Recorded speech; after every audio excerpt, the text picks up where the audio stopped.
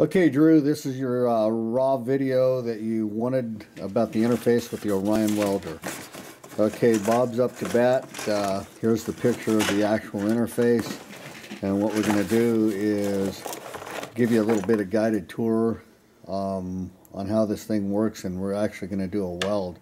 And here's a ring that is, 14 karat, so let's just start there. So let's set up the interface for that ring, the ring split.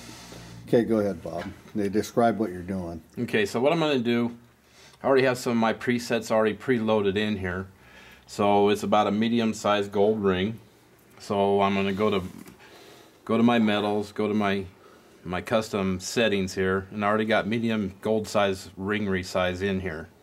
I'm going to hit it, click OK. Now it puts me down in micro mode, and that should be plenty to start off with. If it's not enough, we'll go up a little bit, but for most welds this should take care of it.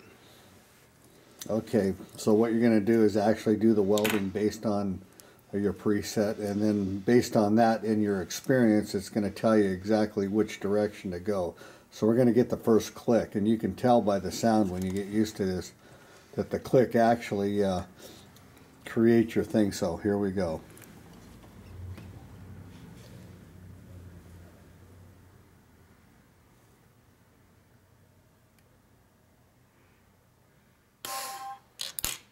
Okay, that was a good click because you could see the arc and you could see the sound, and the sound was real crisp and clear. If it clicks like lesser or it's dull, it means that you need to change your setting. Okay, I just did 3 clicks. It's already welded. It's welded that outside of that ring plumb together. So it's perfect. It's perfect. You could take a little sandpaper and sand that right off, and it'd be ready to go. Okay, because that's why we can size the ring in 4.5 to 8 minutes, start to finish, with the buffing and the finish work, because we only work on 1 to 2 millimeters of the ring. And let me sand that just real quick here. Just a little sanding block with some emery paper on it.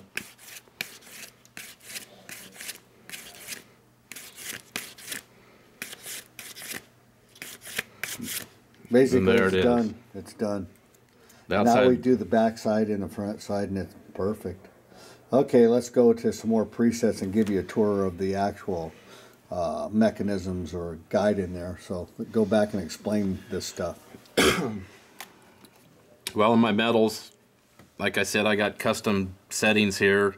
I got medium gold ring size, which we just used. I got large silver ring, large gold ring, white gold prong, and then I got Bob's gold for if you got a lot of porosity where the properties of the gold aren't real good, it seems to weld better. So those presets are a starting point, and they're good to start with. Correct. Okay, but when you know it's not exactly right, then how do you adjust based on the sound, the feel? What do you do? It's by the look of the way that metal's melding together.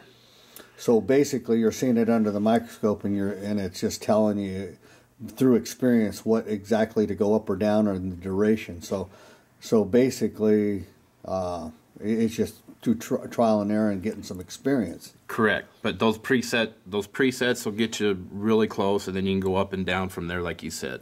Okay, and you don't have to go up too far, down too far. So no, that's really good. Okay, now let's go into whatever other things you want to see. That's basically it.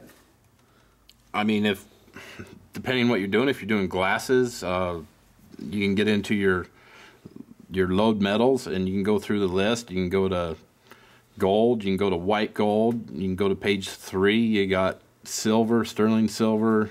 You go another page, you got stainless steel. Stainless steel and white gold work really good for titanium glasses. I don't have any presets for those because it seems like every titanium glass is a different property. So where do you start with your starting point then, if you have something like that? What do you do?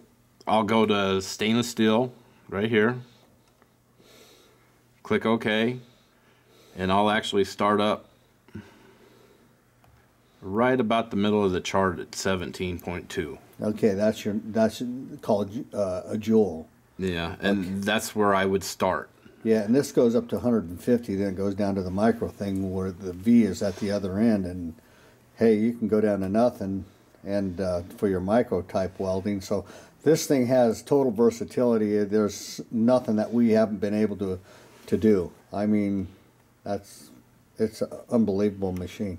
I mean, I got my white prong, my white gold prong in there. All I got to do is hit it, click OK, and it takes me clear down to the nano mode.